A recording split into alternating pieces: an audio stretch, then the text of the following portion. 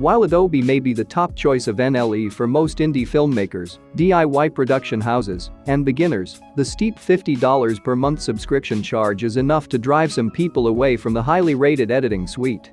So today, we are going to take a look at top 5 alternatives to Adobe Premiere Pro, both free and paid. Before going into this video, please subscribe to this channel and click the notification bell to get all the latest videos on your notification tab. Number 5 on this list is Lightworks. Lightworks is a free and easy-to-use non-linear video editor that is suitable for beginner and experts alike.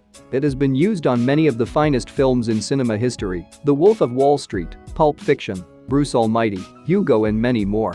But they are edited on the premium version of Lightworks, which costs almost $25 per month. On the free version of Lightworks you get to use basic functionalities like real-time effects, advanced multicam editing, second monitor output, basic color correction and ability to import a wide range of file types. It can also export videos up to 720p in MP4 format. I personally have used it, and it works really good on low-end PC. Number 4 on the list is Shotcut. Shotcut is a free and open-source cross-platform video editing application for Linux, Mac and Windows alike. The UI is pretty similar to Premiere and has pretty good basic features. You have a wide choice of presets, right up to 4K at 60 FPS, or you can also set it to custom and specify the exact resolution and frame rate you want to work with. I personally have used it in the past, and the export quality was pretty decent with less video size. It has various audio filters including bass and treble, copy channel, high pass, down mix, and swap channels to mix sounds across tracks. It is best for home videos and for YouTube, and it's definitely worth trying.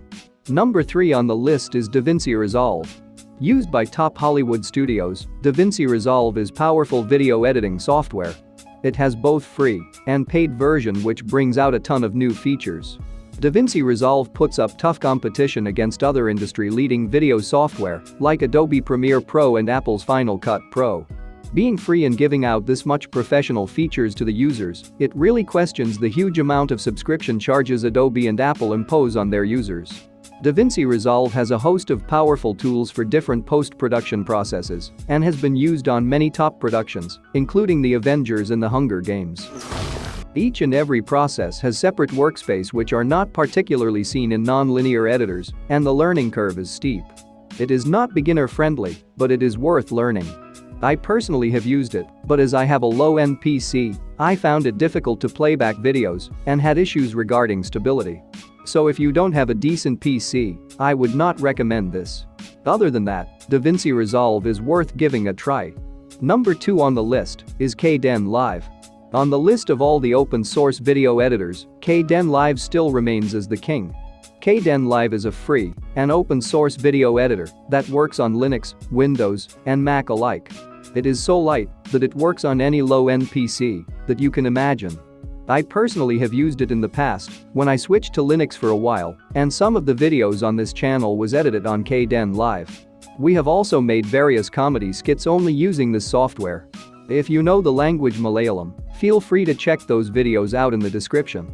Even though it's open source, one cannot ignore the wide range of functionality it provides for free. KDenLive allows you to use and arrange several audio and video tracks. Each one can be locked or muted to your convenience. Being based on the powerful FFmpeg libraries, KDenLive can use almost any audio and video formats directly without the need to convert or re-encode your clips. Dozens of effects are available, ranging from color correction to audio adjustments, as well as all the standard transform options. The export quality of the videos looks exactly same as the original video, with less file size. Even though it takes some time to get used to it, I 100% recommend KDenLive if you are looking for free alternatives to Premiere. And number 1 on the list is Wondershare Filmora. Wondershare Filmora is one of my favorite video editors that I have used, and this very video is edited in this same software. Filmora is free, lightweight and stable, even on a low-end PC. I'm not sponsored by Filmora, but it is pretty much suitable for beginners and professionals alike. It is enriched with ton of features and you can make amazing videos more faster than other professional video editors out there. It provides a lot of transitions and effects built in, which are not seen in Premiere. It has excellent color correction tools and free Hollywood LUTs. The titler has ton of templates that you can choose from and filters are top notch. It also comes with Elements and its own music and sound effects library, so you don't have to download anything from external sources. The export quality is seamless just like in KDenLive, and you can import and export all the popular formats out there.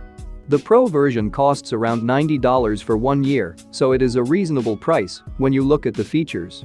Video editing should be fast, fun and reliable, and Wondershare Filmora does not disappoint in any of them. And that is why Filmora for me is number 1. Hope you enjoyed this video and let me know in the comments down below which video editor you use and why you would recommend it to others. Don't forget to like this video and subscribe to my channel for more videos like this. Until then, bye for now. See you guys in the next video. Peace.